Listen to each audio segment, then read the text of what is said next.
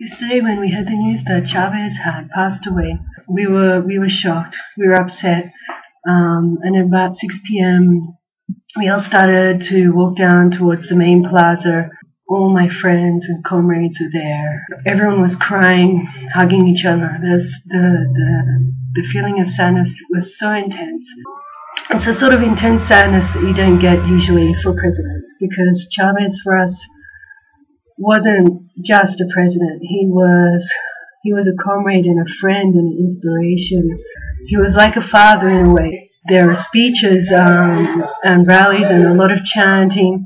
Later there was some praying, some music. There's going to be mourning, but after that there will be fighting.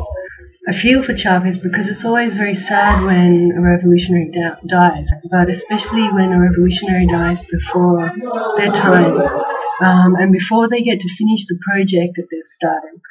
Obviously a revolution is constant, it doesn't have its end, but Chavez was elected for a third term and he never got to begin that third term. He wrote the Socialist Plan 2013 to 2019, where there's exciting, progressive, socialist, radical structural changes that we are hoping to implement here, and he won't get to be there for that, and that's really, really sad. For us, Chavez was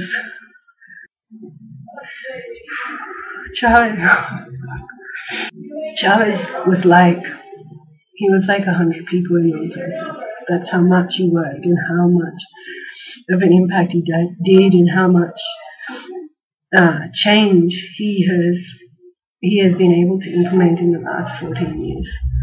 I think it's clear that the opposition has been planning for this moment. The stunt-like protests that they've organised outside the Cuban embassy, extremely low attended events because they don't have mobilising power, but they do have media power. This, combined with the food scarcity, the lack of milk, sugar, oil, cooking oil in the shops, private companies who have stopped producing or stopped supplying the goods that we need. The opposition has been planning for Chavez's passing because they realise that it's a moment of instability that they can take advantage of. Apriles, one of the main opposition leaders, is currently in the US, in New York, and we have no doubt that he's talking to people and he's making arrangements. So I think it's a vulnerable time, but having said that, I feel like the opposition is going to be even weaker now, because before they depended very much on hating Chavez.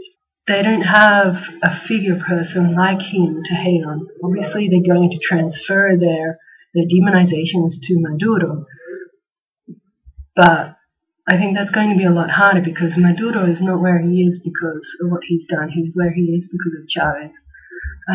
Maduro is a good person, but he doesn't have the same charisma and the same determination and connection with the people that Chavez had.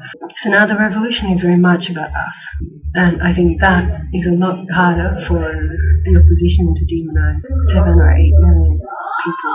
We have a month now until there will be elections, and I feel very confident that we will win those elections. The opposition has nothing to campaign around, just their usual fabricated issues of economic chaos and things like that. My sense from talking to people is that people are determined to fight on. I'm not concerned that this revolution is over because its leader has passed away. Very much the opposite. I feel now that people have a sense of responsibility to do as everyone has been chanting all around the country, to be Chavez. To do what he was doing. It's no longer about writing letters asking Chavez to do stuff for us, but rather it's about us taking on that role. The last thing to say is that because the opposition's main weapon against us is the media, it's really important that everyone in all their countries are reading sites like Venezuela Analysis, like Green Left Weekly, all the alternative news sites, and getting the real story about what's going on here and spreading that, because the lies that the mainstream media has been putting out about us and about our president are so outrageous, even worse than before. So everyone has something that they can do to help the revolution at this critical time. ¡Hacia la victoria! ¡10 millones por el buche!